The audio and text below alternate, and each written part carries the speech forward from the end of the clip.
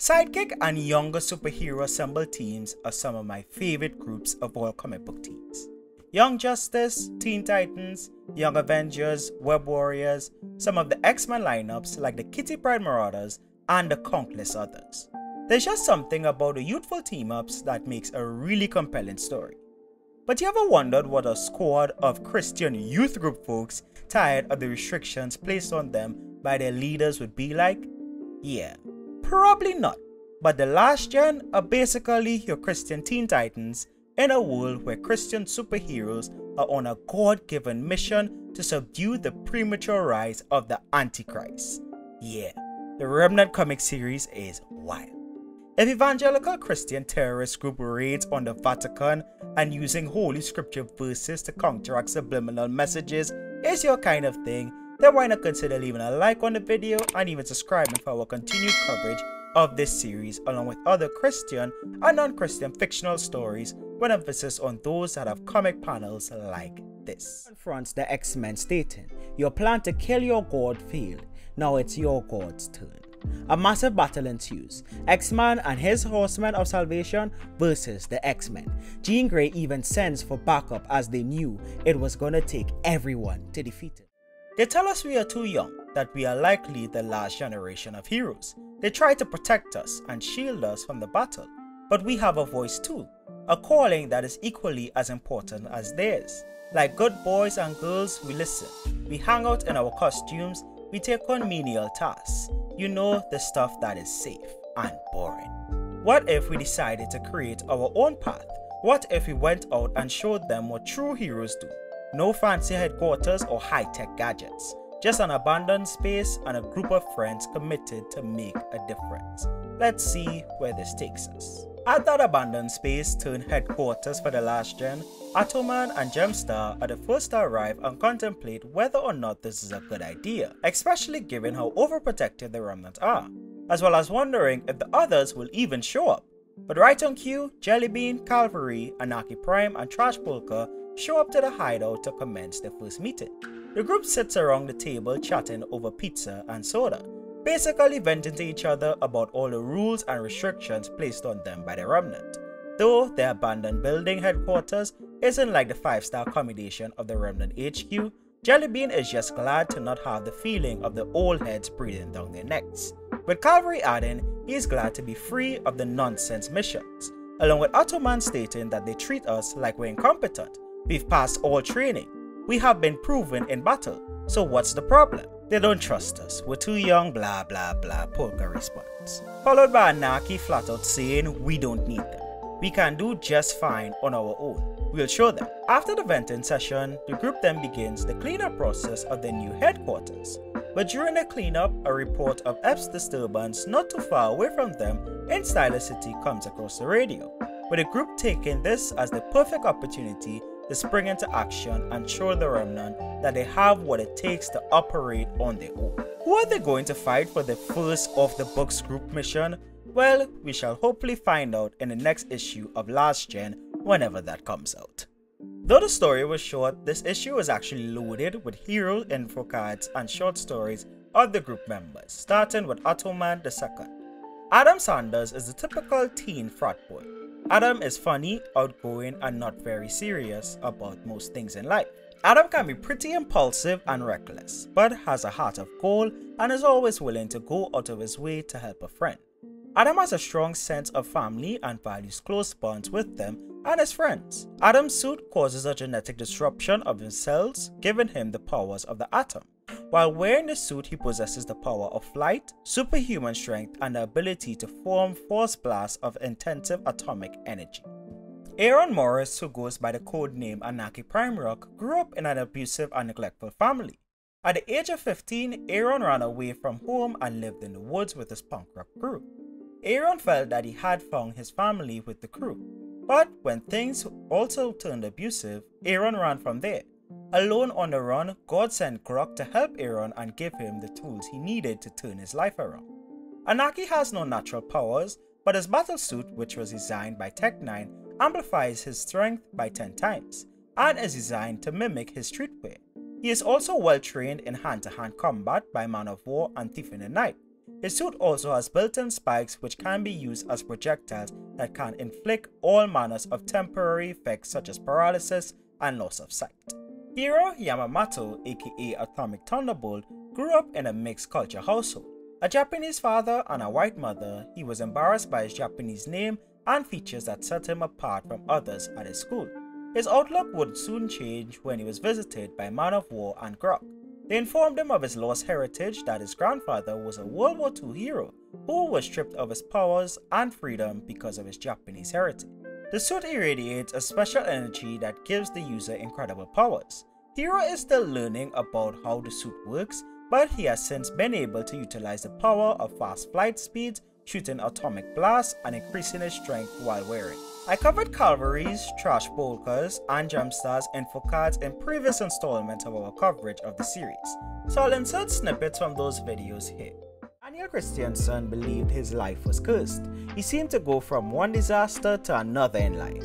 After being fired from his high-paying job, evicted from his home, and dumped by his girlfriend, Daniel thought things couldn't get any worse. After walking home from the grocery store, Daniel was held up by the superpowered villain Blue Flame. After saying a silent prayer, Daniel found his hand shooting a stream of high-temperature ice which immobilized Blue Flame. Rewarded for his patience in suffering, Daniel now possessed the ability to call forth a variety of powers that matched the situation he was facing. His abilities trigger when his faith is activated. Taking the name Calvary, he fights injustice alongside his friends in the Tribulation Task Force. Calvary's power sounds so cool. It reminds me of like one of my more favorite niche X-Men heroes called Darwin, who was able, his body will evolve to for him to survive. So regardless of what the situation was, his body would just adapt to it. But the difference with Calvary is that it's all based on his faith in God, which as a Christian fictional media nerd is just like, that's one of the coolest powers. It's like infinite possibilities pretty much. Ariana Sanchez, aka Trash Polka, is a black belt in Taekwondo and has learned the skills from other fighting disciplines. Trash Polka uses innovative low-tech items to assist her in crime fighting. She has been known to throw blackout balls, which are tattoo ink, to temporarily blind her opponents, sharp throwing objects that contain sedation properties, and low-impact rubber bullets to stun opponents. Ariana is a second-generation American who grew up in a poor family. Ariana was bullied in school because of the way she dressed and because of her family's financial situation.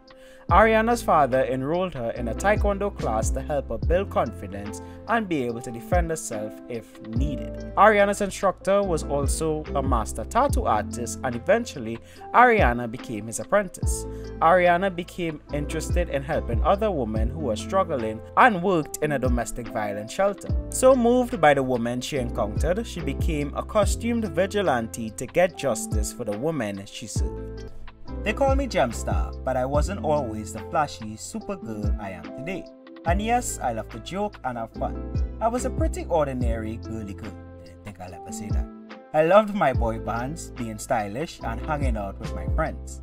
Most of all, I loved ESPs. I was fascinated by people who would so selfishly risk their lives for others. My parents were conservative and thought I was idol worshipping, but really it was just innocent admiration, something to aspire to.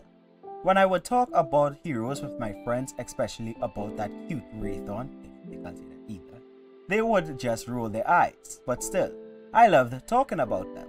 I never in a million years thought that one day I would be a hero. I must admit that a day didn't go by that I didn't pray that God would allow me the honor of being an ESP. Then one day my prayers would be answered. One ordinary day, something extraordinary happened in Silent City. The ESP known as Blue Flame, a real jerk, began attacking the city for some reason. Guess who came to the rescue? Yes, Raython. Although I should have fled and found a safe place, I stood there and watched, cheering for my hero. During the battle, some sort of rip in the sky appeared and Raython and Blue Flame were sucked into it, but not before a huge downpour of debris. I was struck in the head and knocked unconscious. That is fun. Sorry. When I woke, there was a beautiful glowing gem in the rubble around me, so I took it and made a nice necklace out of it. I noticed that when I wore the gem, I felt more alive, stronger, and one day I found myself floating off the ground. So what did I do? Panic? Fear? No. I made a costume and became a hero. Not long after putting on the costume, the hero Grok came to visit and offered me a training position with the underground group, the Tribulation Task Force. My dream did come true, but now the hard part begins, learning what this gem can do and how to best use it in service of others. But even still, I am just an ordinary girl at heart. Gemstar is one of those, like random civilians in those superhero movies that they see in the big brawl, but instead of running to the evacuation point, they just stand up on the sidewalk looking at what's going on. To end off this issue, we get a little monologue from Angie, aka Jelly. My name is Angie. Yes, I'm black, but not some stereotype. I come from a middle-class family in the suburbs. I'm a student, don't do drugs or listen to hip-hop. On my spring break this year, I decided to do something productive. I decided to spend my time helping the children at the southern border. Bad mistake. I was abducted by a group of MS-13 gang members. They work for some rogue scientist who used abducted people for his wild experiments. During captivity, I had the opportunity to talk to people who grew up less fortunate than me, those who had no one looking out for them, or nothing to really go back to. I was forever changed by their stories, but that wasn't the only thing that would change me. Over the next few weeks, I was poked, prodded, and injected with God knows what. What they didn't expect was that whatever they were doing gave me strange new abilities. Then I met Grok and everything changed. And with Angie's story out of the way, let's dive into our Christian fiction judgment scale of this issue. The story, I'd give it a 3 out of 5. Though the actual last gen aspect of the comic was pretty short and really was a setup for the next issues or future stories to come, the individual info cards, backstories, and the reason behind why each member is the way they are were all good reads, even though I think that the story it does need some ironing out to really be on par with the young superhero genre of comics, which leads right into the artwork and creativity, which I'll give a 4 out of 5. Solid artwork and really creative characters, just as I did in our previous installment of drawing a comparison between Thief in the Night and Batman, as well as comparing the last gen to any young superhero squad. I mainly did that comparison out of humor and to draw a point of reference, as everyone in the last gen are their own unique characters that I haven't been able to put a year. This is clearly just a cheesy Christian copycat attempt at a Marvel, DC, or any other fictional hero that is well established. Though it fits into the typical trope of the young superhero group genre, of that youthful rebellion on tired of the rules and restrictions, we want to just do this on our own kind of style, it honestly stands on its own in my opinion. Especially the concept of a group of Christian heroes, especially in the world of the Remnant. If this is your first rodeo on any of the Remnant videos, you are missing a lot of context, and I heavily advise to go check out some of the other stuff. But if you know like the context of the Remnant universe, having a youth group as Christian superheroes is like it's another plus in my book for the series. The theological basis, which refers to how well Christian principles, theology, and scripture is adapted into a piece of Christian fictional work, 3 out of 5.